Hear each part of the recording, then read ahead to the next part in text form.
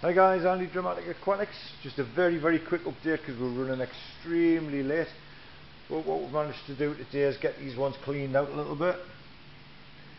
So I think all of the tanks have had a clean on the bottom rows.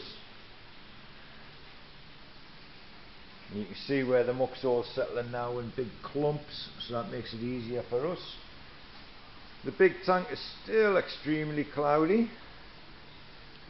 The fish are doing extremely fine.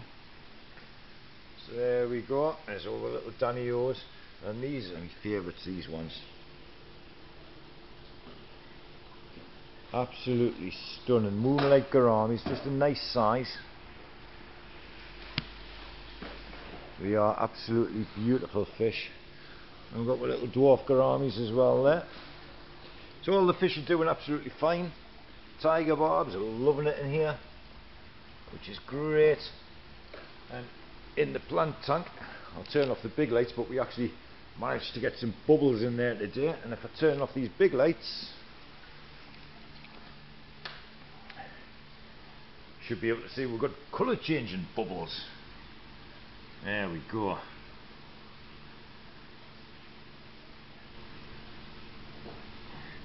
And then tomorrow we'll be able to get the bio plugged in again. We'll manage to get these LED lights up for the plants, for the plant tank. So them two's been put up on this metal frame stuff, and the electrician's been back and put us the plugs up there for it. Let's see if we can get them to work. Show you how effective they are. Oh, there we go. So now the plant tank comes to life. And what I love about these LED lights is the reflection that it creates on the roof, on the ceiling. I don't know if you can see that if the camera's picking it up, but it actually looks like we've got little waves going on there, and it's just the reflection of the water in the plant tank. It does look absolutely fantastic though. So again, we're getting reflections up there off the water, and also it brings out some light onto the floor as well.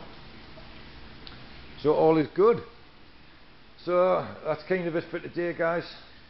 We're working extremely hard at the moment, just trying to get the temperatures up in the rest of the shop.